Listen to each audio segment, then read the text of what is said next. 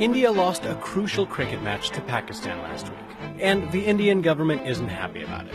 They jailed several dozen people on charges of criminal conspiracy because they cheered for Pakistan. In India, anybody can land in trouble for showing support for Pakistan, earning them ridicule.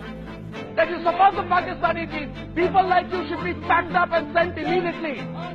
A lost game of cricket was enough to turn the country's national heroes into villains. But this isn't really about cricket. India and Pakistan have been enemies since the British left the subcontinent in 1947. The two nuclear-armed neighbors have fought 3 wars over a range of issues. India is now ruled by the far-right BJP party. And the BJP is consolidating power by being both hostile to the country's Muslim minority and Pakistan.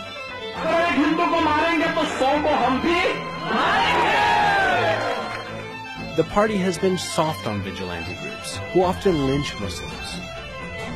This time, vigilantes found India's loss in cricket as a new reason to target Muslims. A fake video spread on social media, showing what looked like Indian Muslims celebrating Pakistan's win. Indian news channels were quick to air the video, but it turned out to be a hoax.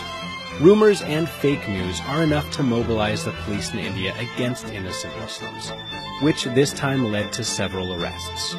Is the situation getting out of control?